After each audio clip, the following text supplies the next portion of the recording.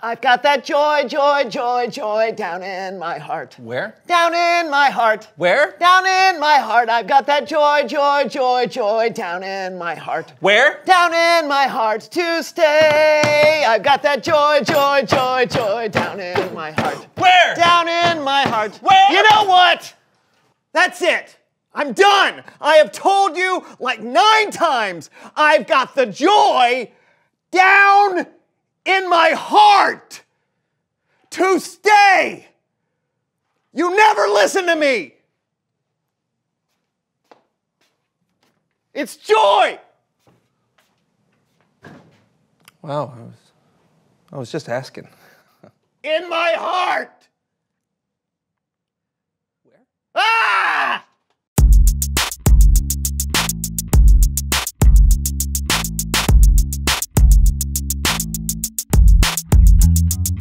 That's okay, I was asking a lot of questions. Yeah. Hey, welcome to the SoAndSo Show. I'm Brandon. Yeah, I'm John, and we're wrapping up the discussion we've had this month all about joy. That's right. We've been celebrating the good news and what God is and has been doing in our lives. So we decided to throw another party just to celebrate. Well, we were supposed to be having a party, but as you can see, we are not.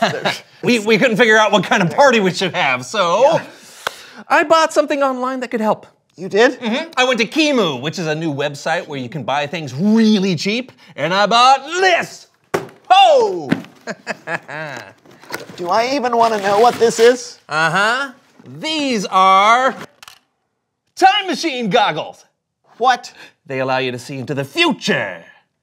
What? Yeah, it's genius. Since we don't know what kind of party we're gonna have, we can look into the future and actually see the party. That way we know what the party will be and how to decorate. You bought time machine goggles. Yeah. So you can look into the future and see what kind of party we're gonna have? Yeah. So that we can decide what kind of party to have? Exactly. It's actually pretty smart. Thank you. Yeah. Hey, so what kind of party are we gonna have? Look, I don't know. I don't know. Let's look. All right. Mm-hmm. Oh, the future. Here we go. Is it working? No, not yet.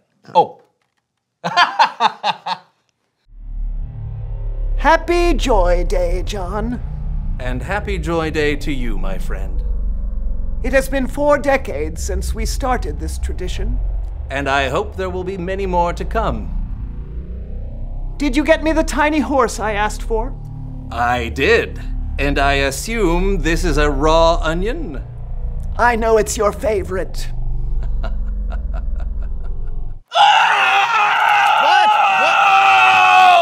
Whoa, what did you see? I think I saw too far into the future. It's terrible. In the future, I like onions. Really? And the horses are tiny. What? Here, let me see that. Brandon, while I agree that in time our Joy Day will be most triumphant, well, the truth is it'll never be a bodacious party until we can have a most excellent cake. Yeah, John, but how do we know if this cake is most excellent if we don't know what it tastes like? Oh, molto conundrum, bro. Oh, dude, what if we ate the cake? Oh, excellent. Yeah.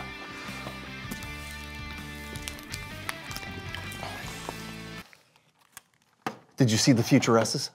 I guess, sort of. Yes. Was there a party? There was a cake involved.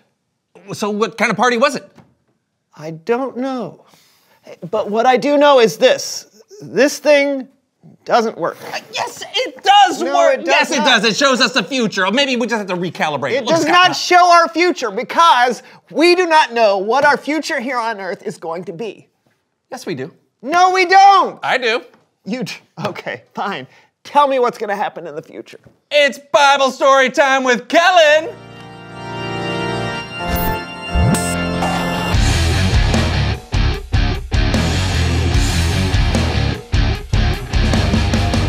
Time machine goggles, huh? Yes. No. That's great. You know, it would be cool if we knew the future.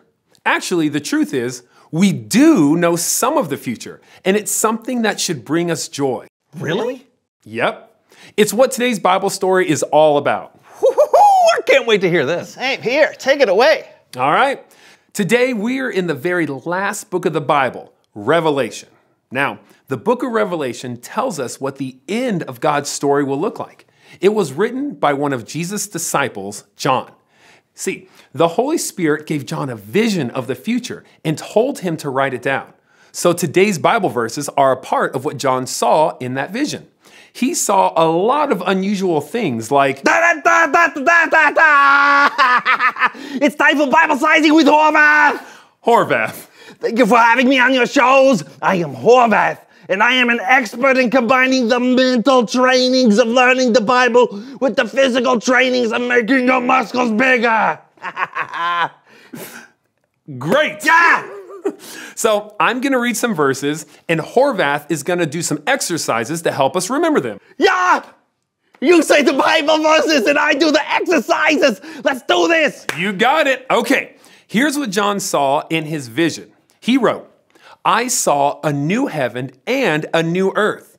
I heard a loud voice from the throne. It said, look, God now makes his home with the people. He will live with them. They will be his people, and God himself will be with them and be their God. Wow! I know, right? Here on earth, God is with us no matter what. But in the time John writes about, in the future, we'll be able to see and experience God with our very own eyes and talk to God face to face. It's gonna be amazing. First exercise! I call this curls and chats, and we need some special equipment for this exercise. Okay. Oh! We will be using our biceps and the weight of our flip phones to exercise our armies. Flip phones? So we can talk face to God, face to faces. I'm not sure how exactly that. No talky, exercisey. Okay, first you open your flip phones.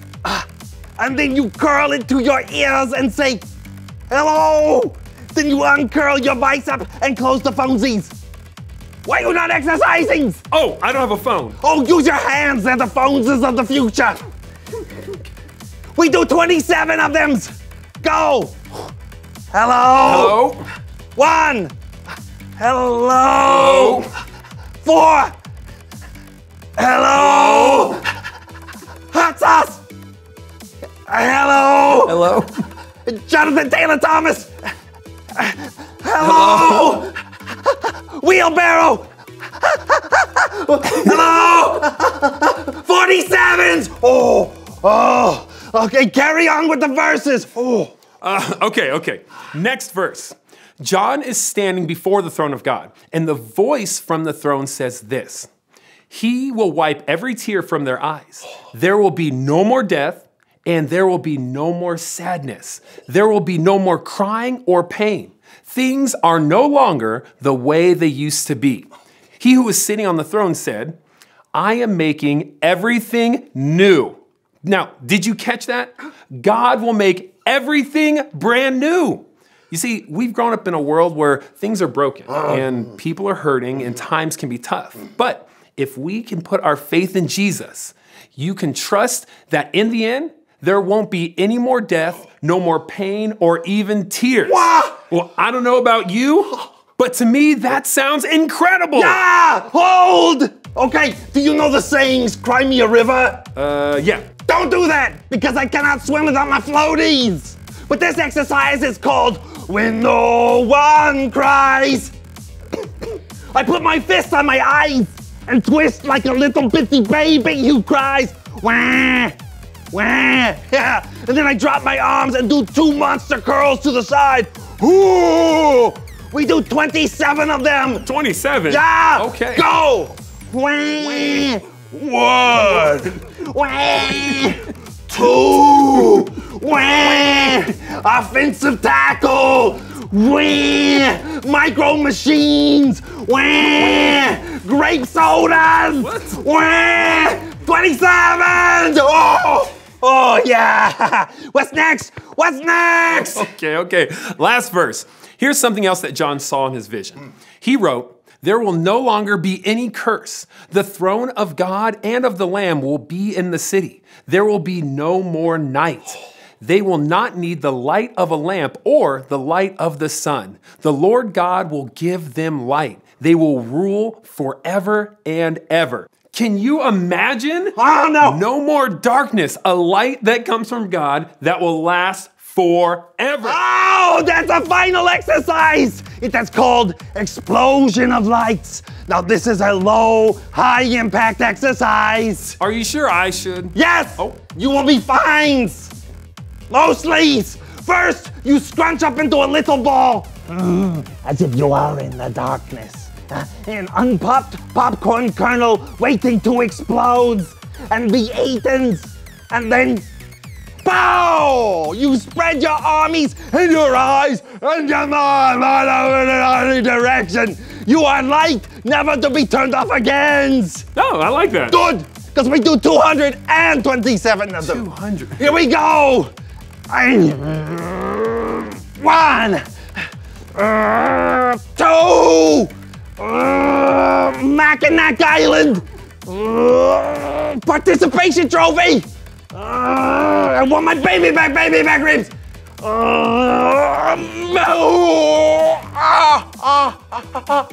My shoulders. Oh, do you need? No. Finish your stories.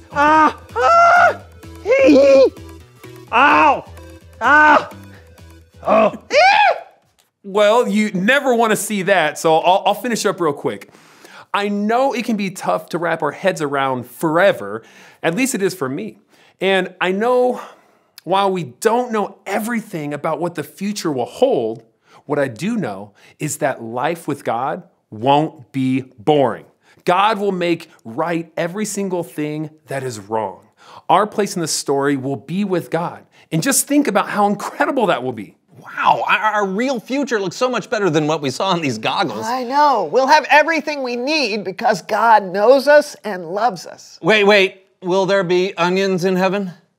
I can't say for sure, but if there are, I bet they taste delicious. Whoa!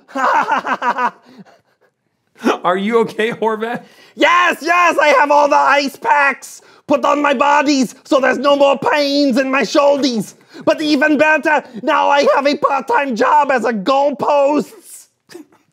And it's good! 3 points. I'll see you guys next time. Yeah! You know, about this party, I think we're overthinking things. Us? Really? Yeah. We should just be celebrating that no matter what the future holds, we know that God has a plan to make everything right.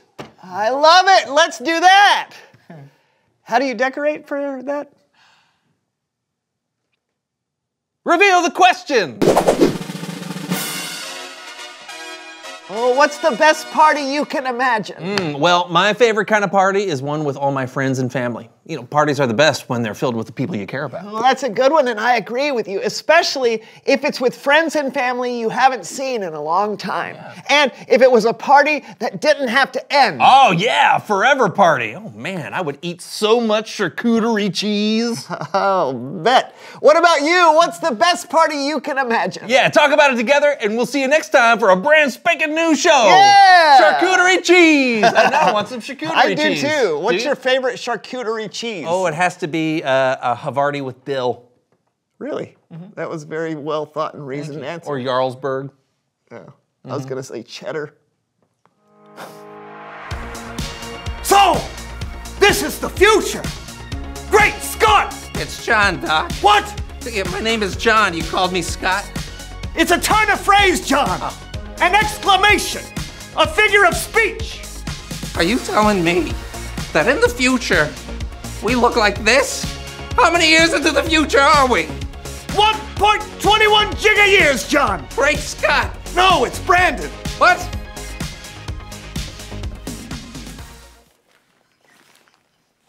Scene.